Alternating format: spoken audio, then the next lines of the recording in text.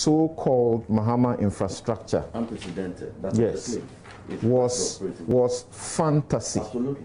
I hold the view. And does not exist on the earth. Yes.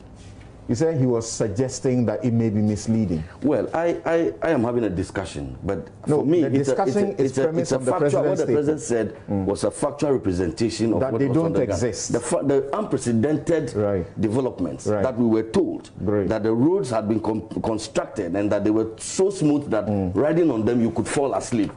Those fantasy, those unprecedented so-called achievements did not exist on the ground. Right. He did not limit himself to roads. He said infrastructure, unprecedented. But Samson, I think that in fairness, this is what I want us to do. Sure. As you can see, I raked up my green book, and I can see the various developments in there. If I may give you a choice, take this green book, point us to one which does not exist, so that we will know that you are speaking to fact and that the president says it is out of knowledge that these things don't exist.